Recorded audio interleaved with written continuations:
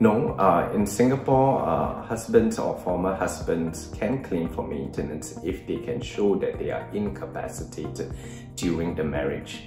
When we're talking about incapacitation, the husband or former husband simply needs to show that he's physically or mentally incapacitated during the marriage. If he's not able to show that, then he's not able to claim for maintenance, and only former wives can claim for maintenance pursuant to divorce proceedings. It applies to both women and men.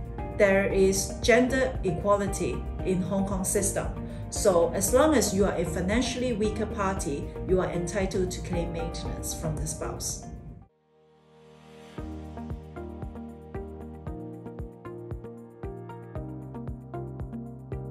In Singapore, the court will look at various factors in its assessment of the quantum of maintenance to award. I think it's important to understand that the rationale for awarding spousal maintenance in Singapore is to even out the financial inequalities that the former wife would have suffered during the marriage. So in looking at the various factors which a court would take into consideration, the court would look at the income of the respective parties, their expenses. It would also look at the age of the parties as well as the length of the marriage, as well as contributions which the parties may have made during the marriage.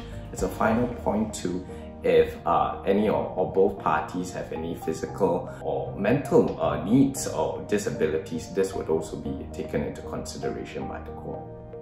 The Hong Kong position is actually similar to Singapore, but there could be a misconception in the society that only men will need to pay for the maintenance of female. Actually, this is not true. If the woman is in a financially stronger position, there is a possibility that the woman also needs to pay for the man.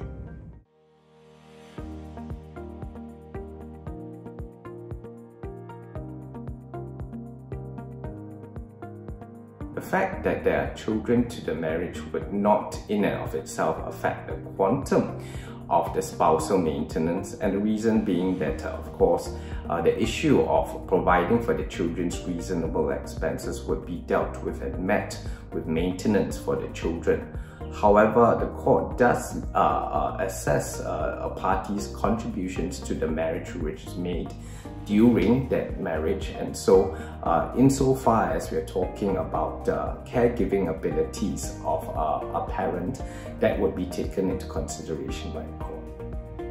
The consideration for spousal maintenance and children maintenance is different. These days in Hong Kong, the court is actually encouraging a clean break settlement if at all possible. However, if there are very young children and the spouse is not able to return to the workforce, the court will still consider ongoing spousal maintenance.